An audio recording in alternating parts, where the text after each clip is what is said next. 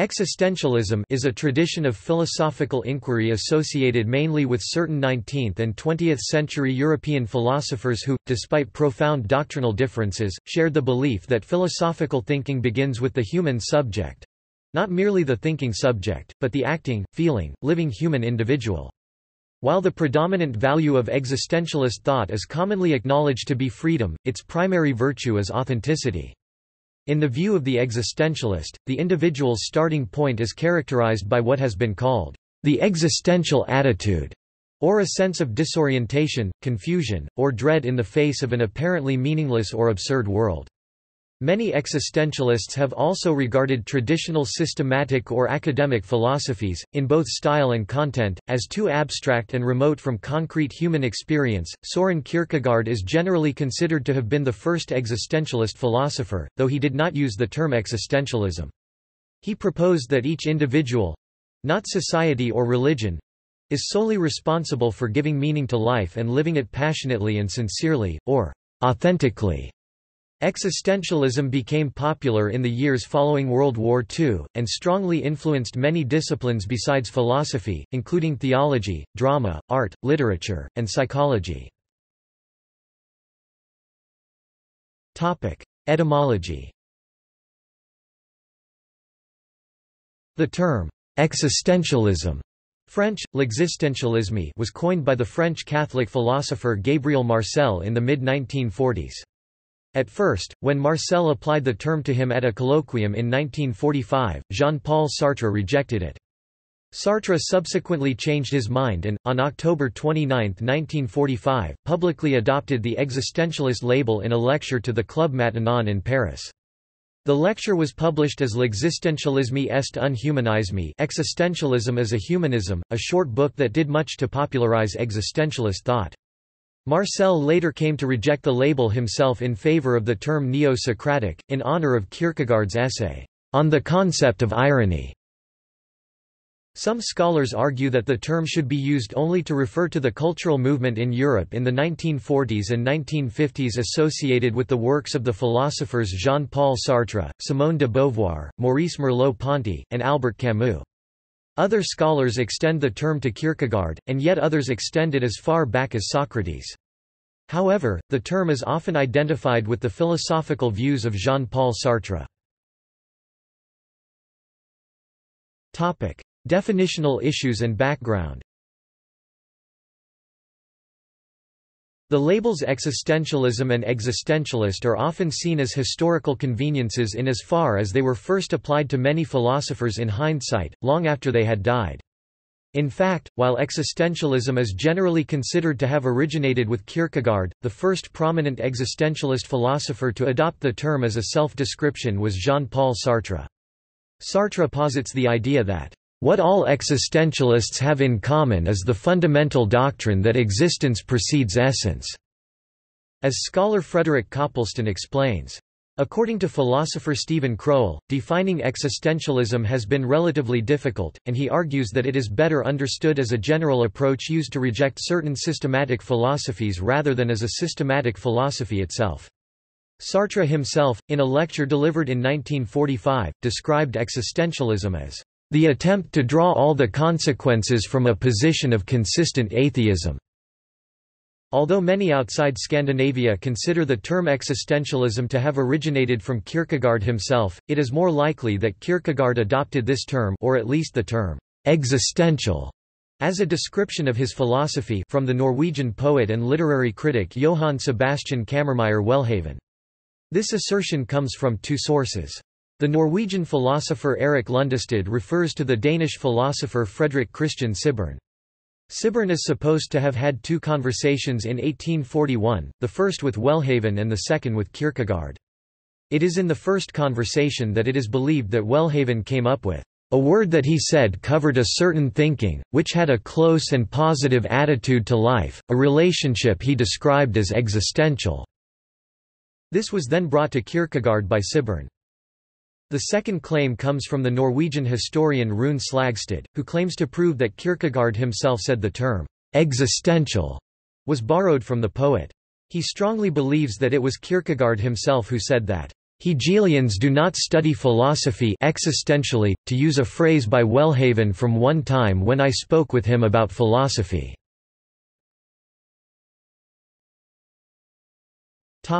Concepts. Existence precedes essence.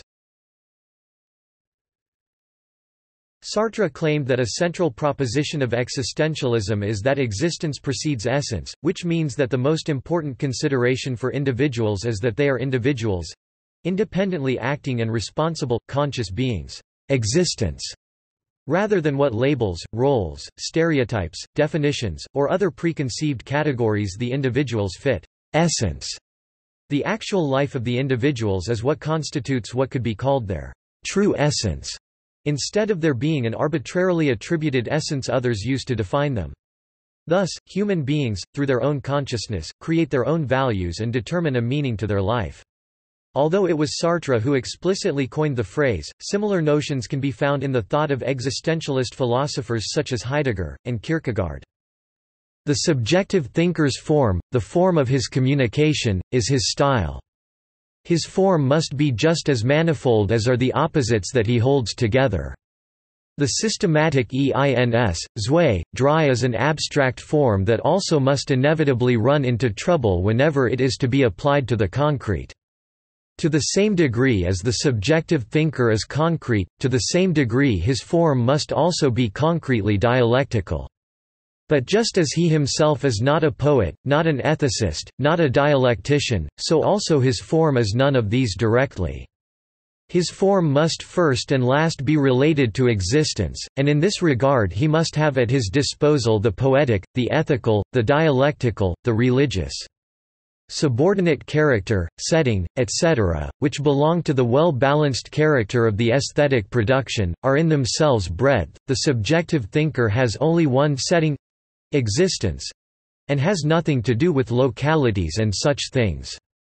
The setting is not the fairyland of the imagination, where poetry produces consummation, nor is the setting laid in England, and historical accuracy is not a concern. The setting is inwardness in existing as a human being, the concretion is the relation of the existence categories to one another.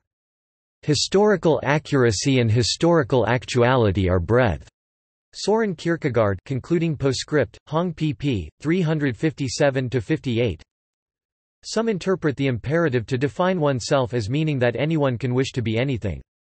However, an existentialist philosopher would say such a wish constitutes an inauthentic existence, what Sartre would call bad faith.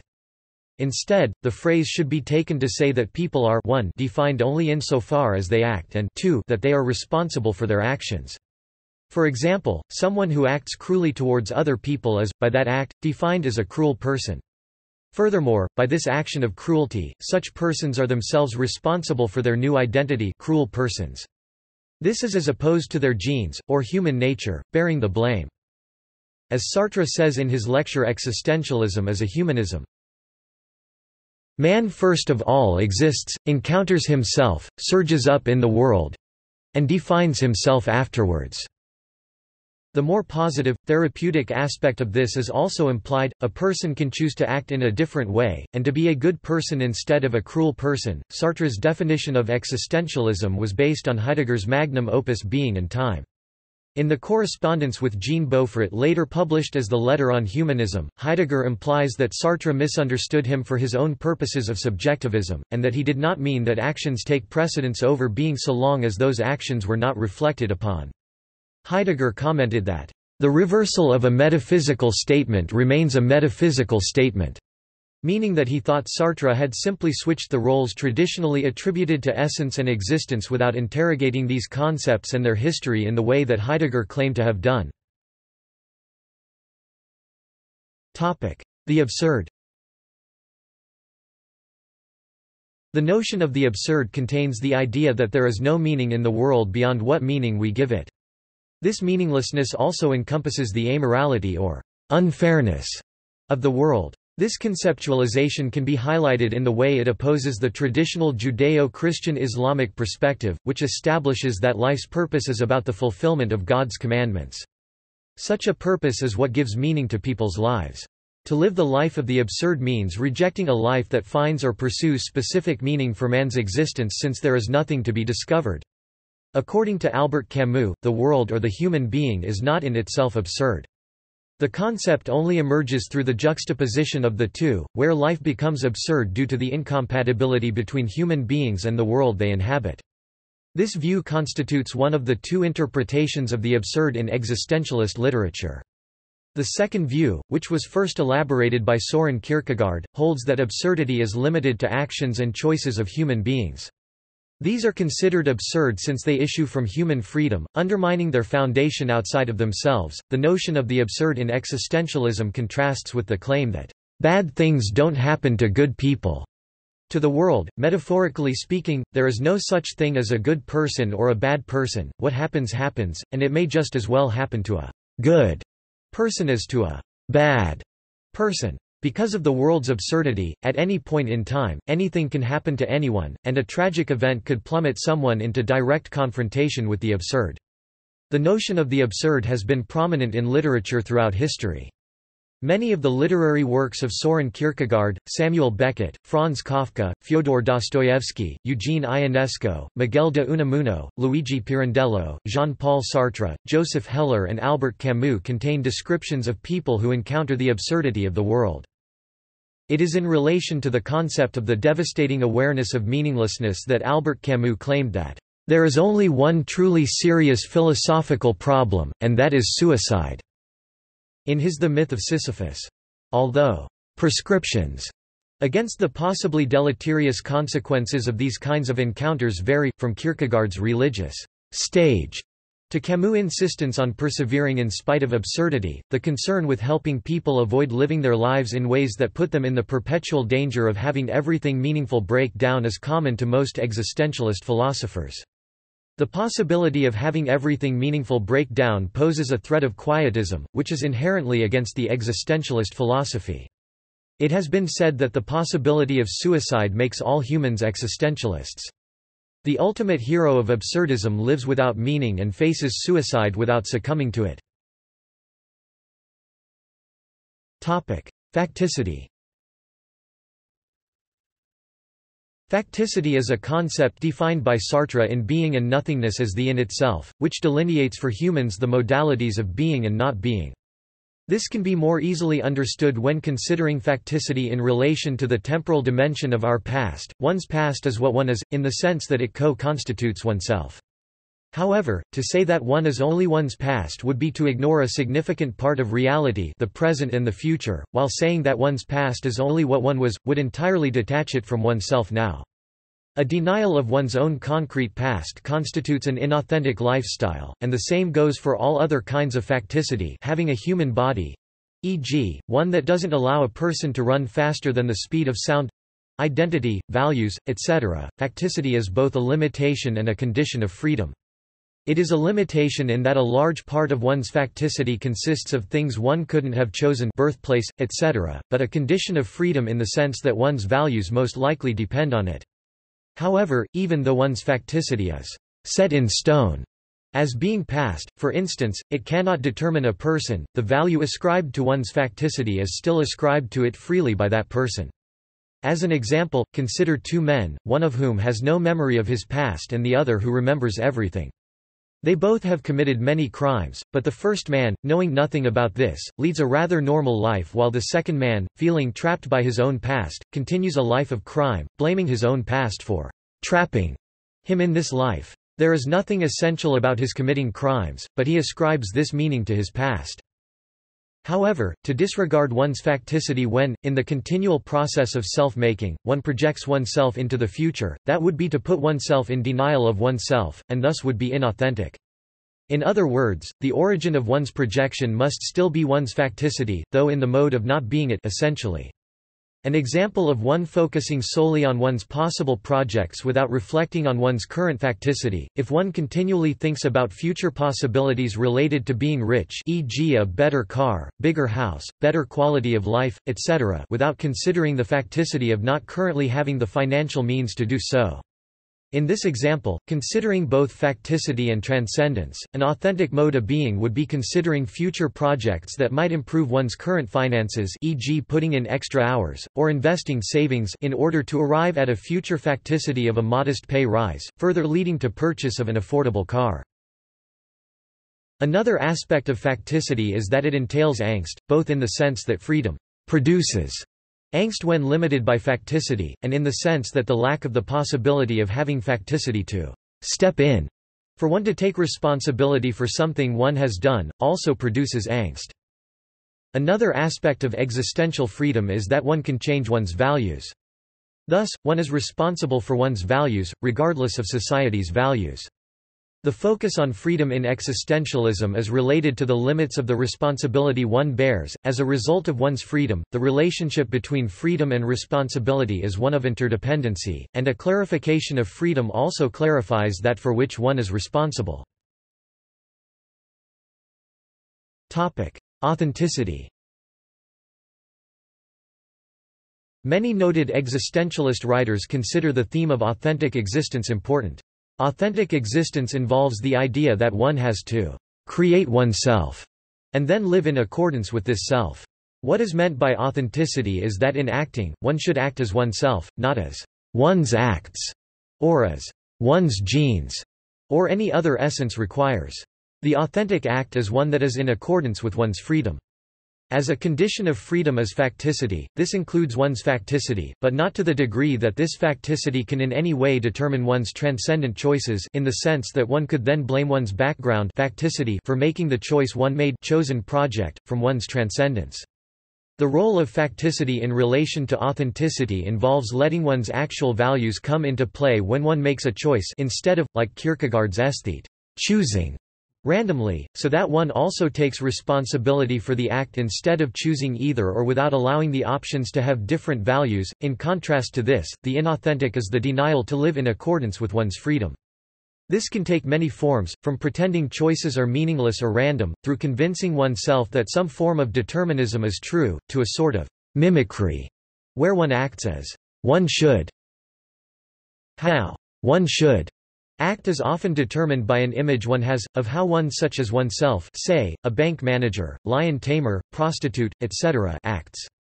In Being and Nothingness, Sartre relates an example of a waiter. In Bad Faith, he merely takes part in the act of being a typical waiter, albeit very convincingly. This image usually corresponds to some sort of social norm, but this does not mean that all acting in accordance with social norms is inauthentic. The main point is the attitude one takes to one's own freedom and responsibility, and the extent to which one acts in accordance with this freedom. Topic: The other and the look. The other, when written with a capital O, is a concept more properly belonging to phenomenology and its account of intersubjectivity. However, the concept has seen widespread use in existentialist writings, and the conclusions drawn from it differ slightly from the phenomenological accounts. The experience of the other is the experience of another free subject who inhabits the same world as a person does. In its most basic form, it is this experience of the other that constitutes intersubjectivity and objectivity. To clarify, when one experiences someone else, and this other person experiences the world, the same world that a person experiences, only from over there, the world itself is constituted as objective in that it is something that is there. As identical for both of the subjects, a person experiences the other person as experiencing the same things. This experience of the other's look is what is termed the look, sometimes the gaze, while this experience, in its basic phenomenological sense, constitutes the world as objective, and oneself as objectively existing subjectivity. One experiences oneself as seen in the other's look in precisely the same way that one experiences the other as seen by him, as subjectivity. In existentialism, it also acts as a kind of limitation of freedom. This is because the look tends to objectify what it sees. As such, when one experiences oneself in the look, one doesn't experience oneself as nothing, no thing, but as something. Sartre's own example of a man peeping at someone through a keyhole can help clarify this. At first, this man is entirely caught up in the situation he is in a pre-reflexive state where his entire consciousness is directed at what goes on in the room. Suddenly, he hears a creaking floorboard behind him, and he becomes aware of himself as seen by the other. He is thus filled with shame, for he perceives himself as he would perceive someone else doing what he was doing, as a peeping Tom. The look is then co-constitutive of one's facticity. Another characteristic feature of the look is that no other really needs to have been there. It is quite possible that the creaking floorboard was nothing but the movement of an old house. The look isn't some kind of mystical telepathic experience of the actual way the other sees one. There may also have been someone there, but he could have not noticed that the person was there. It is only one's perception of the way another might perceive him. Topic: Angst and dread. Existential angst, sometimes called existential dread, anxiety, or anguish, is a term that is common to many existentialist thinkers. It is generally held to be a negative feeling arising from the experience of human freedom and responsibility. The archetypical example is the experience one has when standing on a cliff, where one not only fears falling off it, but also dreads the possibility of throwing oneself off. In this experience that, "nothing is holding me back," one senses the lack of anything that predetermines one to either throw oneself off or to stand still, and one experiences one's own freedom. Angst, according to the modern existentialist, Adam Fong, is the sudden realization of a lack of meaning, often while one completes a task that initially seems to have intrinsic meaning. It can also be seen in relation to the previous point how angst is before nothing, and this is what sets it apart from fear that has an object. While in the case of fear, one can take definitive measures to remove the object of fear, in the case of angst, no such constructive measures are possible. The use of the word nothing in this context relates both to the inherent insecurity about the consequences of one's actions, and to the fact that, in experiencing freedom as angst, one also realizes that one is fully responsible for these consequences. There is nothing in people genetically, for instance, that acts in their stead, that they can blame if something goes wrong. Therefore, not every choice is perceived as having dreadful possible consequences, and, it can be claimed, human lives would be unbearable if every choice facilitated dread. However, this doesn't change the fact that freedom remains a condition of every action. Despair. Despair, in existentialism, is generally defined as a loss of hope. More specifically, it is a loss of hope in reaction to a breakdown in one or more of the defining qualities of one's self or identity. If a person is invested in being a particular thing, such as a bus driver or an upstanding citizen, and then finds their being thing compromised, they would normally be found in a state of despair—a hopeless state. For example, a singer who loses the ability to sing may despair if they have nothing else to fall back on—nothing to rely on for their identity. They find themselves unable to be what defined their being. What sets the existentialist notion of despair apart from the conventional definition is that existentialist despair is a state one is in even when they aren't overtly in despair. So long as a person's identity depends on qualities that can crumble, they are in perpetual despair. And as there is, in Sartrean terms, no human essence found in conventional reality on which to constitute the individual's sense of identity, despair is a universal human condition.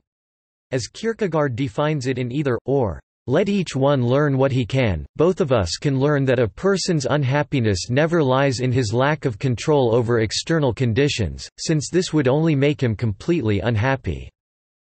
In Works of Love, he said, "When the God-forsaken worldliness of earthly life shuts itself in complacency, the confined air develops poison, the moment gets stuck and stands still, the prospect is lost, a need is felt for a refreshing, enlivening breeze to cleanse the air and dispel the poisonous vapors lest we suffocate in worldliness." Lovingly to hope all things is the opposite of despairingly to hope nothing at all. Love hopes all things, yet is never put to shame. To relate oneself expectantly to the possibility of the good is to hope. To relate oneself expectantly to the possibility of evil is to fear. By the decision to choose hope one decides infinitely more than it seems, because it is an eternal decision. pp. 246–50. Opposition to positivism and rationalism. Existentialists oppose definitions of human beings as primarily rational, and, therefore, oppose positivism and rationalism. Existentialism asserts that people actually make decisions based on subjective meaning rather than pure rationality. The rejection of reason as the source of meaning is a common theme of existentialist thought, as is the focus on the feelings of anxiety and dread that we feel in the face of our own radical freedom and our awareness of death. Kierkegaard advocated rationality as a means to interact with the objective world, e.g., in the natural sciences, but when it comes to existential problems, reason is insufficient. Human reason has boundaries.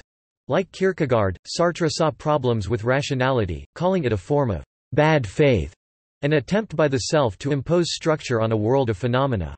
The other, that is fundamentally irrational and random. According to Sartre, rationality and other forms of bad faith hinder people from finding meaning in freedom. To try to suppress their feelings of anxiety and dread, people confine themselves within everyday experience, Sartre asserts, thereby relinquishing their freedom and acquiescing to being possessed in one form or another by the look of the other, i.e., possessed by another person, or at least one's idea of that other person. Religion. An existentialist reading of the Bible would demand that the reader recognize that he is an existing subject studying the words more as a recollection of events. This is in contrast to looking at a collection of truths that are outside and unrelated to the reader, but may develop a sense of reality, God. Such a reader is not obligated to follow the commandments as if an external agent is forcing these commandments upon them, but as though they are inside them and guiding them from inside. This is the task Kierkegaard takes up when he asks, "Who has the more difficult task, the teacher who lectures on earnest things a meteor's distance from everyday life, or the learner who should put it to use?"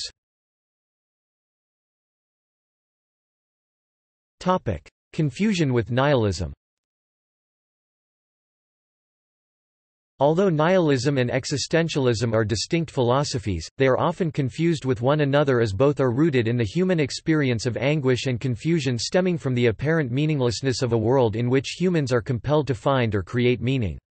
A primary cause of confusion is that Friedrich Nietzsche is an important philosopher in both fields. Existentialist philosophers often stress the importance of angst as signifying the absolute lack of any objective ground for action, a move that is often reduced to a moral or an existential nihilism. A pervasive theme in the works of existentialist philosophy, however, is to persist through encounters with the absurd, as seen in Camus' The Myth of Sisyphus. One must imagine Sisyphus happy.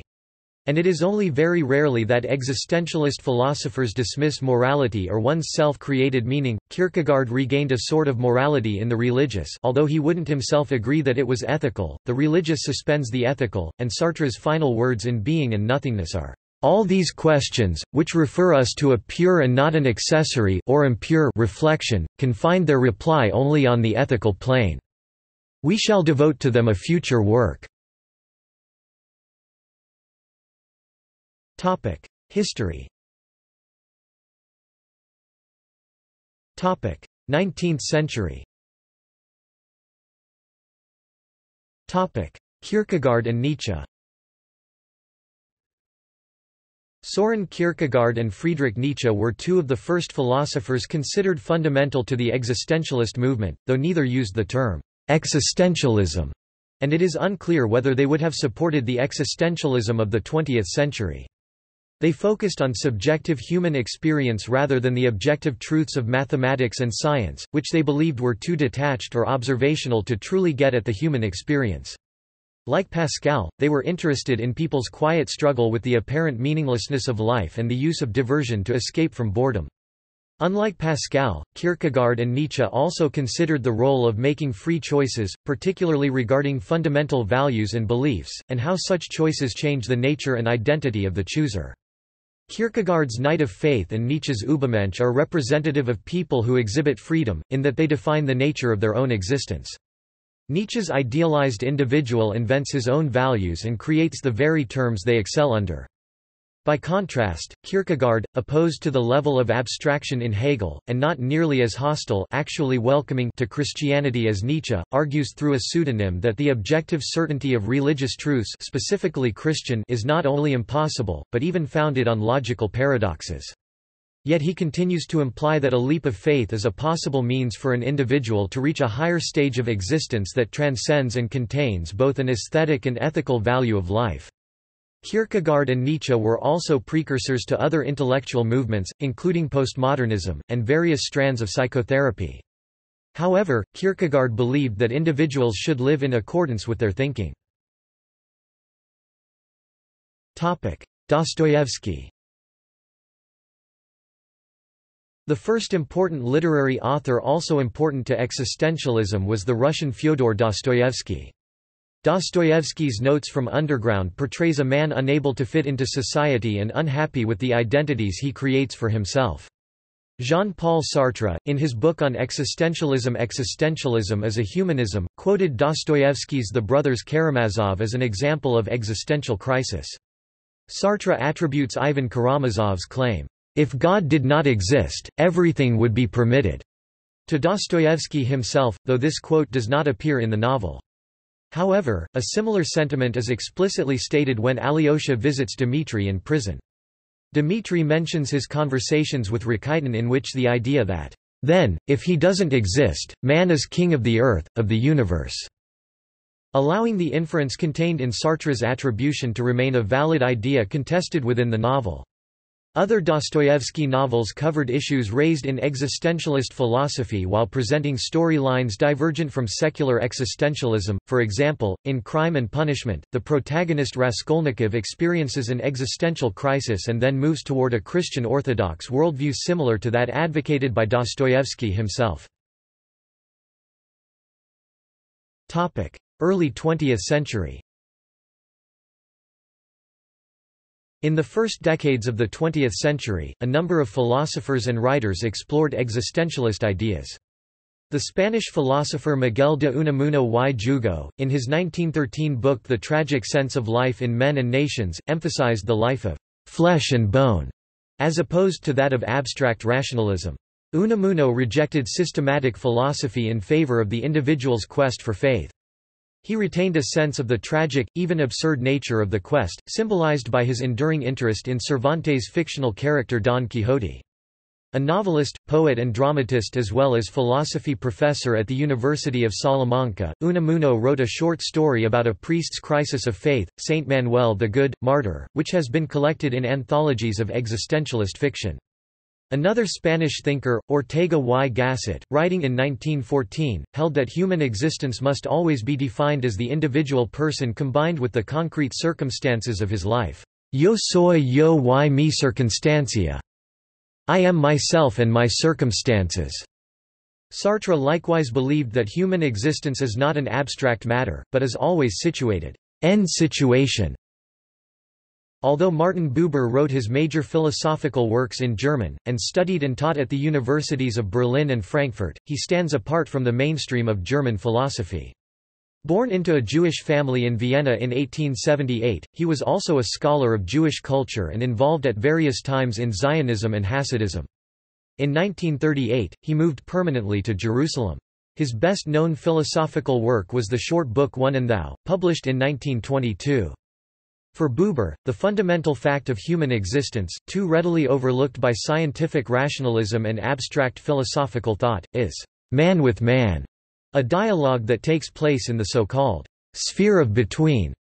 Das Zwischenmenschliche.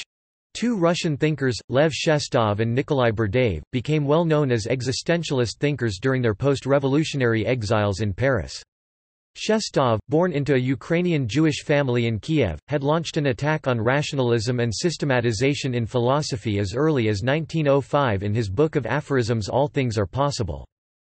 Berdyaev, also from Kiev but with a background in the Eastern Orthodox Church, drew a radical distinction between the world of spirit and the everyday world of objects. Human freedom, for Berdyaev, is rooted in the realm of spirit, a realm independent of scientific notions of causation. To the extent the individual human being lives in the objective world, he is estranged from authentic spiritual freedom. Man is not to be interpreted naturalistically, but as a being created in God's image, an originator of free, creative acts. He published a major work on these themes, The Destiny of Man, in 1931. Gabriel Marcel, long before coining the term existentialism, introduced important existentialist themes to a French audience in his early essay, Existence and Objectivity, 1925, and in his Metaphysical Journal, 1927. A dramatist as well as a philosopher, Marcel found his philosophical starting point in a condition of metaphysical alienation, the human individual searching for harmony in a transient life. Harmony, for Marcel, was to be sought through secondary reflection, a dialogical, rather than dialectical, approach to the world, characterized by wonder and astonishment, and open to the presence of other people and of God rather than merely to information about them. For Marcel, such presence implied more than simply being there, as one thing might be in the presence of another thing. It connoted extravagant availability, and the willingness to put oneself at the disposal of the other. Marcel contrasted secondary reflection with abstract, scientific technical primary reflection, which he associated with the activity of the abstract Cartesian ego. For Marcel, philosophy was a concrete activity undertaken by a sensing, feeling human being embodied—in a concrete world. Although Jean-Paul Sartre adopted the term existentialism for his own philosophy in the 1940s, Marcel's thought has been described as almost diametrically opposed to that of Sartre. Unlike Sartre, Marcel was a Christian, and became a Catholic convert in 1929. In Germany, the psychologist and philosopher Karl Jaspers—who later described existentialism as a phantom created by the public—called his own thought, heavily influenced by Kierkegaard and Nietzsche, Existenzphilosophie. For Jaspers, existence philosophy is the way of thought by means of which man seeks to become himself. This way of thought does not cognize objects, but elucidates and makes actual the being of the thinker. Jaspers, a professor at the University of Heidelberg, was acquainted with Martin Heidegger, who held a professorship at Marburg before acceding to Husserl's chair at Freiburg in 1928. They held many philosophical discussions, but later became estranged over Heidegger's support of National Socialism, Nazism. They shared an admiration for Kierkegaard, and in the 1930s, Heidegger lectured extensively on Nietzsche. Nevertheless, the extent to which Heidegger should be considered an existentialist is debatable. In Being and Time he presented a method of rooting philosophical explanations in human existence to be analyzed in terms of existential categories existential, and this has led many commentators to treat him as an important figure in the existentialist movement. After the Second World War. Following the Second World War, existentialism became a well-known and significant philosophical and cultural movement, mainly through the public prominence of two French writers, Jean-Paul Sartre and Albert Camus, who wrote best-selling novels, plays and widely read journalism as well as theoretical texts. These years also saw the growing reputation of Heidegger's book Being and Time outside Germany. Sartre dealt with existentialist themes in his 1938 novel Nausea and the short stories in his 1939 collection The Wall, and had published his treatise on existentialism, Being and Nothingness, in 1943, but it was in the 2 years following the liberation of Paris from the German occupying forces that he and his close associates—Camus, Simone de Beauvoir, Maurice Merleau-Ponty, and others—became internationally famous as the leading figures of a movement known as existentialism. In a very short period of time, Camus and Sartre in particular became the leading public intellectuals of post-war France, achieving by the end of 1945, a fame that reached across all audiences. Camus was an editor of the most popular leftist former French resistance newspaper Combat. Sartre launched his journal of leftist thought, Les Temps modernes, and 2 weeks later gave the widely reported lecture on existentialism and secular humanism to a packed meeting of the Club Matignon. Beauvoir wrote that, "Not a week passed without the newspapers discussing us." Existentialism became the first media craze of the post-war era. By the end of 1947, Camus' earlier fiction and plays had been reprinted, his new play Caligula had been performed and his novel The Plague published. The first 2 novels of Sartre's The Roads to Freedom trilogy had appeared, as had Beauvoir's novel The Blood of Others. Works by Camus and Sartre were already appearing in foreign editions. The Paris-based existentialists had become famous. Sartre had traveled to Germany in 1930 to study the phenomenology of Edmund Husserl and Martin Heidegger, and he included critical comments on their work in his major treatise Being and Nothingness. Heidegger's thought had also become known in French philosophical circles through its use by Alexander Kojève in explicating Hegel in a series of lectures given in Paris in the 1930s. The lectures were highly influential. Members of the audience included not only Sartre and Merleau-Ponty, but Raymond Queneau, Georges Bataille, Louis Althusser, André Breton, and Jacques Lacan. A selection from Heidegger's Being and Time was published in French in 1938, and his essays began to appear in French philosophy journals. Heidegger read Sartre's work and was initially impressed, commenting, "Here for the first time I encountered an independent thinker who, from the foundations up, has experienced the area out of which I think. Your work shows such an immediate comprehension of my philosophy as I have never before encountered." Later, however, in response to a question posed by his French follower Jean Beaufret, Heidegger distanced himself from Sartre's position and existentialism in general in his letter on humanism. Heidegger's reputation continued to grow in France during the 1950s and 1960s. In the 1960s, Sartre attempted to reconcile existentialism and Marxism in his work Critique of Dialectical Reason. A major theme throughout his writings was freedom and responsibility. Camus was a friend of Sartre, until their falling out, and wrote several works with existential themes including The Rebel, Summer in Algiers, The Myth of Sisyphus, and The Stranger, the latter being considered to what would have been Camus' Irritation, the exemplary existentialist novel. Camus, like many others, rejected the existentialist label, and considered his works concerned with facing the absurd. In the titular book, Camus uses the analogy of the Greek myth of Sisyphus to demonstrate the futility of existence. In the myth, Sisyphus is condemned for eternity to roll a rock up a hill, but when he reaches the summit, the rock will roll to the bottom again. Camus believes that this existence is pointless but that Sisyphus ultimately finds meaning and purpose in his task, simply by continually applying himself to it. The first half of the book contains an extended rebuttal of what Camus took to be existentialist philosophy in the works of Kierkegaard, Shestov, Heidegger, and Jaspers. Simone de Beauvoir, an important existentialist who spent much of her life as Sartre's partner, wrote about feminist and existentialist ethics in her works, including The Second Sex and The Ethics of Ambiguity. Although often overlooked due to her relationship with Sartre, de Beauvoir integrated existentialism with other forms of thinking such as feminism, unheard of at the time, resulting in alienation from fellow writers such as Camus. Paul Tillich, an important existentialist theologian following Kierkegaard and Karl Barth, applied existentialist concepts to Christian theology, and helped introduce existential theology to the general public. His seminal work The Courage to Be follows Kierkegaard's analysis of anxiety and life's absurdity, but puts forward the thesis that modern humans must, via God, achieve selfhood in spite of life's absurdity.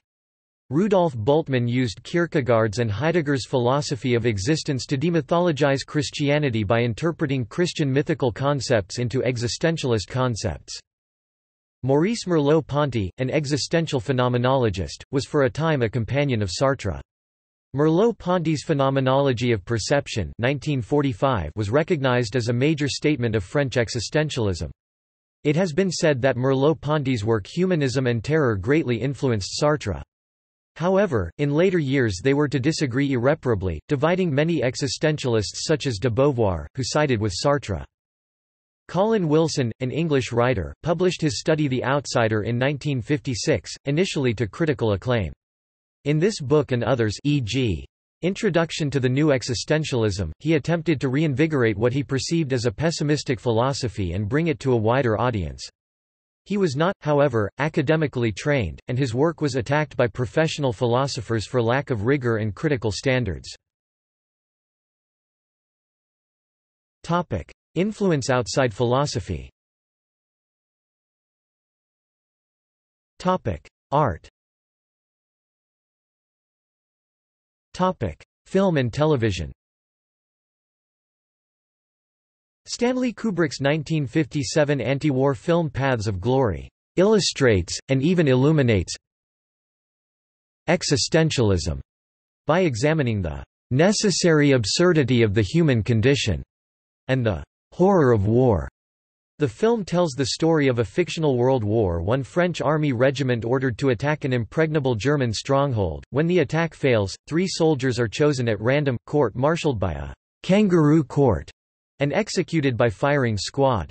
The film examines existentialist ethics, such as the issue of whether objectivity is possible and the problem of authenticity. Orson Welles' 1962 film The Trial, based upon Franz Kafka's book of the same name Der Prozess, is characteristic of both existentialist and absurdist themes in its depiction of a man, Joseph K., arrested for a crime for which the charges are neither revealed to him nor to the reader.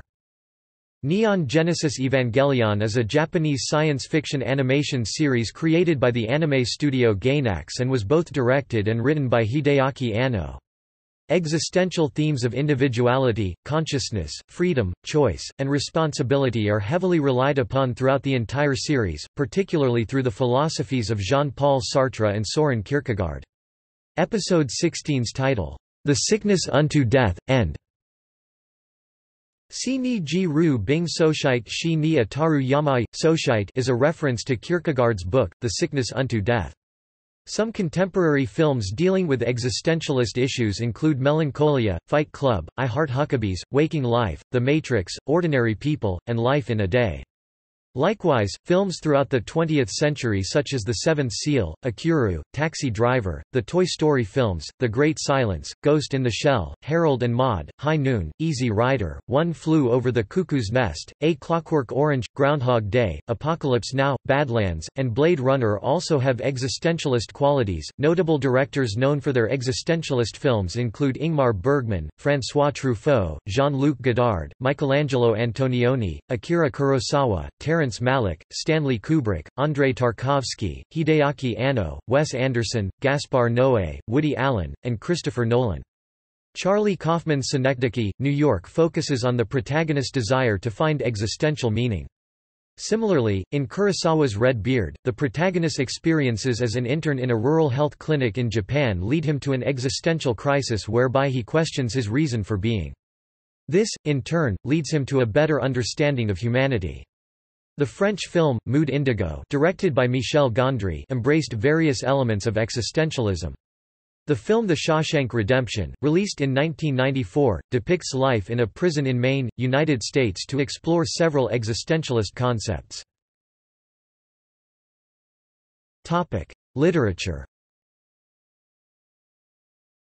Existential perspectives are also found in modern literature to varying degrees, especially since the 1920s. Louis Ferdinand Céline's Journey to the End of the Night, Voyage au bout de la nuit, 1932, celebrated by both Sartre and Beauvoir, contained many of the themes that would be found in later existential literature, and is in some ways, the proto-existential novel.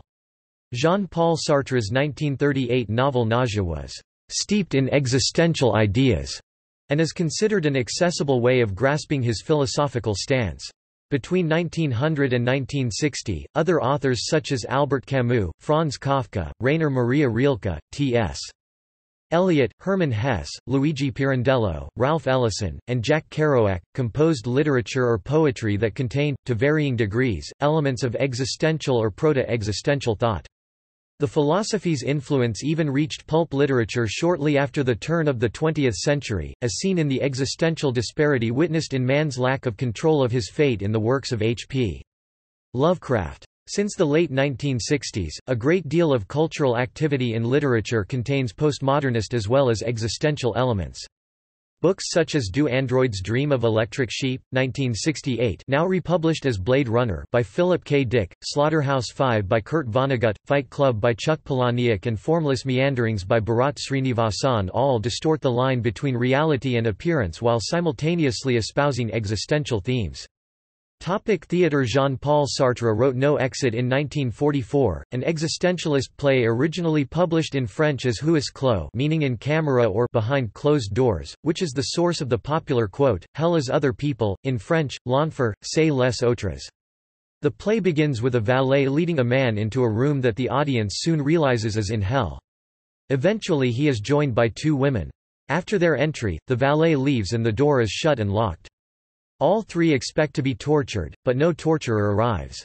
Instead, they realize they are there to torture each other, which they do effectively by probing each other's sins, desires, and unpleasant memories. Existentialist themes are displayed in the theatre of the absurd, notably in Samuel Beckett's Waiting for Godot, in which two men divert themselves while they wait expectantly for someone or something named Godot who never arrives. They claim Godot as an acquaintance, but in fact, hardly know him, admitting they would not recognize him if they saw him. Samuel Beckett, once asked who or what Godot is, replied, "If I knew, I would have said so in the play. To occupy themselves, the men eat, sleep, talk, argue, sing, play games, exercise, swap hats, and contemplate suicide, anything to hold the terrible silence at bay." The play exploits several archetypal forms and situations, all of which lend themselves to both comedy and pathos. The play also illustrates an attitude toward human experience on Earth, the poignancy, oppression, camaraderie, hope, corruption, and bewilderment of human experience that can be reconciled only in the mind and art of the absurdist. The play examines questions such as death, the meaning of human existence, and the place of God in human existence. Tom Stoppard's Rosencrantz and Guildenstern Are Dead is an absurdist tragicomedy first staged at the Edinburgh Festival Fringe in 1966. The play expands upon the exploits of two minor characters from Shakespeare's Hamlet. Comparisons have also been drawn to Samuel Beckett's Waiting for Godot, for the presence of two central characters who appear almost as two halves of a single character.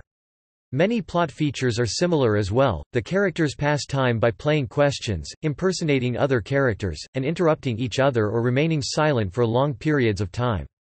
The two characters are portrayed as two clowns or fools in a world beyond their understanding. They stumble through philosophical arguments while not realizing the implications, and muse on the irrationality and randomness of the world. Jean Anouilh's Antigone also presents arguments founded on existentialist ideas. It is a tragedy inspired by Greek mythology and the play of the same name, Antigone, by Sophocles, from the 5th century BC.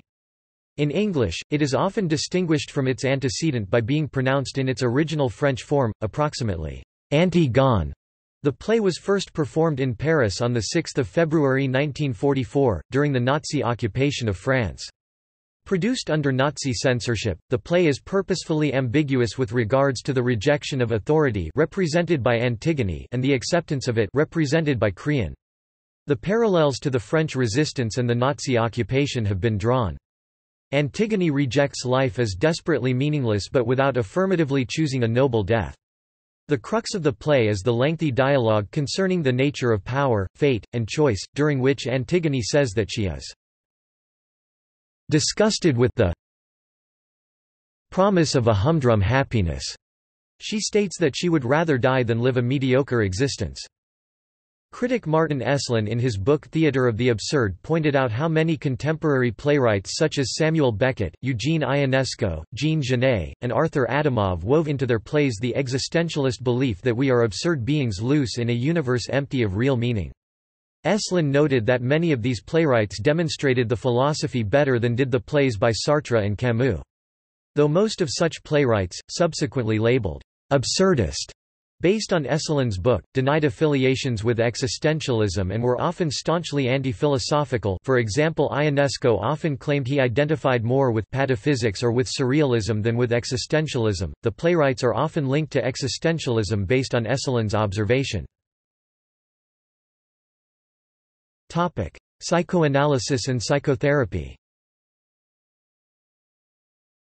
A major offshoot of existentialism as a philosophy is existentialist psychology and psychoanalysis, which first crystallized in the work of Otto Rank, Freud's closest associate for 20 years. Without awareness of the writings of Rank, Ludwig Binswanger was influenced by Freud, Edmund Husserl, Heidegger, and Sartre. A later figure was Viktor Frankl, who briefly met Freud as a young man. His logotherapy can be regarded as a form of existentialist therapy. The existentialists would also influence social psychology, antipositivist micro-sociology, symbolic interactionism, and post-structuralism, with the work of thinkers such as Georg Simmel and Michel Foucault. Foucault was a great reader of Kierkegaard even though he almost never refers this author, who nonetheless had for him an importance as secret as it was decisive. An early contributor to existentialist psychology in the United States was Rollo May, who was strongly influenced by Kierkegaard and Otto Rank. One of the most prolific writers on techniques and theory of existentialist psychology in the USA is Irvin D. Yalom. Yalom states that, aside from their reaction against Freud's mechanistic, deterministic model of the mind and their assumption of a phenomenological approach in therapy, the existentialist analysts have little in common and have never been regarded as a cohesive ideological school. These thinkers—who include Ludwig Binswanger, Medard Boss, Eugene Minkowski, V.E. Gebsetel, Roland Kuhn, G. Caruso, F.T. Buitendijk, G. Bally and Viktor Frankl, were almost entirely unknown to the American psychotherapeutic community until Rollo May's highly influential 1985 book Existence—and especially his introductory essay—introduced their work into this country. A more recent contributor to the development of a European version of existentialist psychotherapy is the British-based Emmy van Deurzen. Anxiety's importance in existentialism makes it a popular topic in psychotherapy. Therapists often offer existentialist philosophy as an explanation for anxiety. The assertion is that anxiety is manifested of an individual's complete freedom to decide, and complete responsibility for the outcome of such decisions. Psychotherapists using an existentialist approach believe that a patient can harness his anxiety and use it constructively. Instead of suppressing anxiety, patients are advised to use it as grounds for change. By embracing anxiety as inevitable, a person can use it to achieve his full potential in life. Humanistic psychology also had major impetus from existentialist psychology and shares many of the fundamental tenets.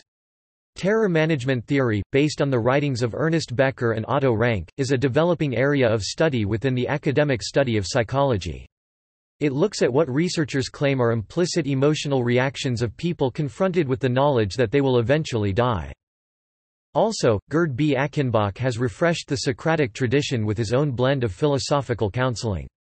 So did Michel Weber with his Chromatiques Center in Belgium. Criticisms. General criticisms.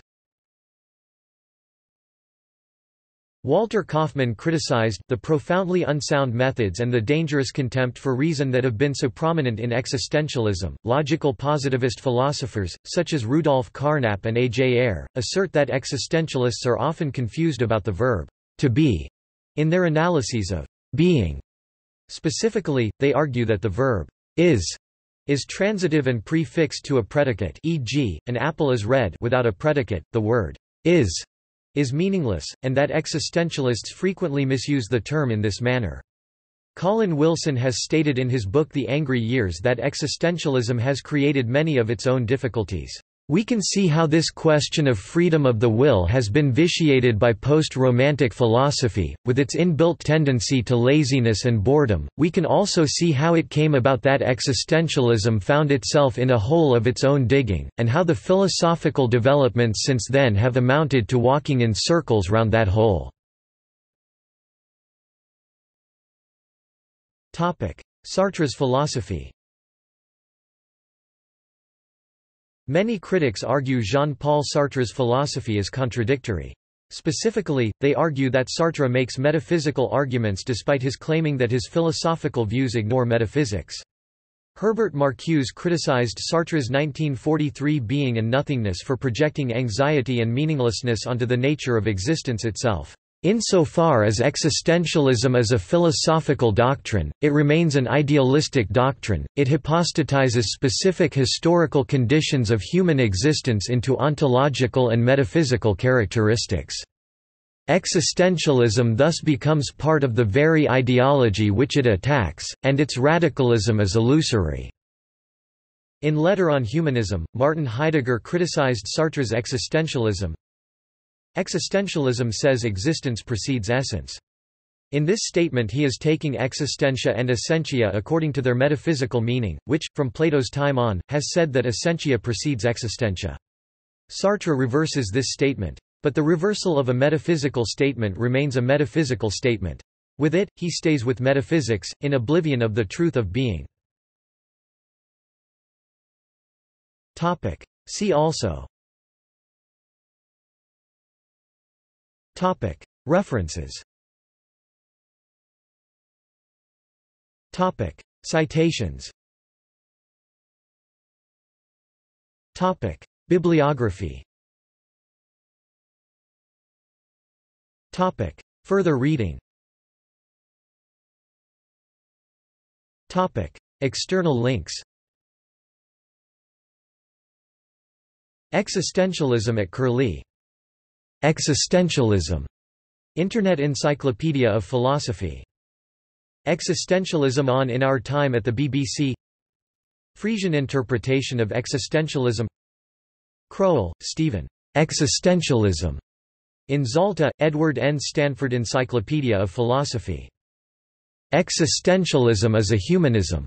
A lecture given by Jean-Paul Sartre. The Existential Primer. Buddhists, existentialists and situationists, waking up in waking life. What is an existential threat? A threat to existence, see global catastrophic risk, or to a particular state or group. Topic: Journals and articles. Stirring Still, the International Journal of Existential Literature. Existential Analysis published by the Society for Existential Analysis.